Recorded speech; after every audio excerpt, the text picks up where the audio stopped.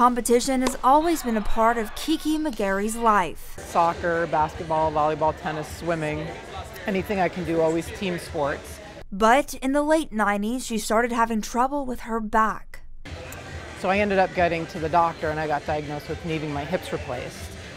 So at that time, I had been about 10 years sedentary. And after recovering from 2 hip replacements, she was ready for change.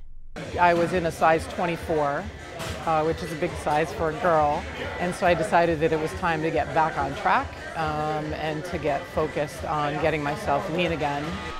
Teaming up with trainer Jason Heckman, she dropped 120 pounds in a year and 4 months, and with that, her focus took an unexpected turn. One of the things he said is, I'm going to go ahead and put you on stage.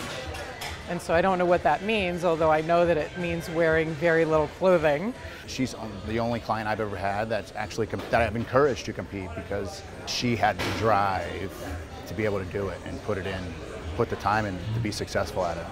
And successful is right, judging by these transformation photos. Exercise for me is actually quite easy, just because I have a competitive nature. I like to sweat. I like to be with people that are doing like-minded things, so being in the gym is really invigorating for me. It wasn't all easy though. Kiki put in those hours and learned a lot from Heckman along the way.